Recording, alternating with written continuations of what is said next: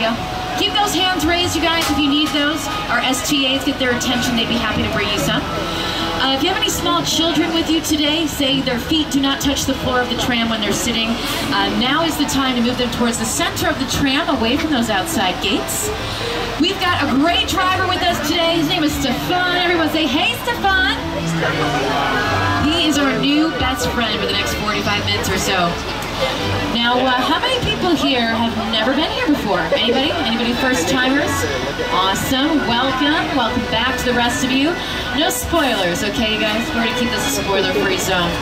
Now, we are a working movie studio, so there's a chance that I might have to hop off of the microphone if I see evidence that people are working or filming inside some of our sound stages.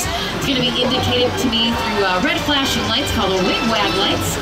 If that's the case, I'm going to have to hop off my microphone temporarily. You'll see something like this on your screens. But you guys can keep talking, and right now I want you to wave at all those folks in the load line. You are never going to see them again in your entire life, most likely. Now, I have one last person I want to introduce you to today. You're going to recognize him from Saturday Night Live and The Tonight Show.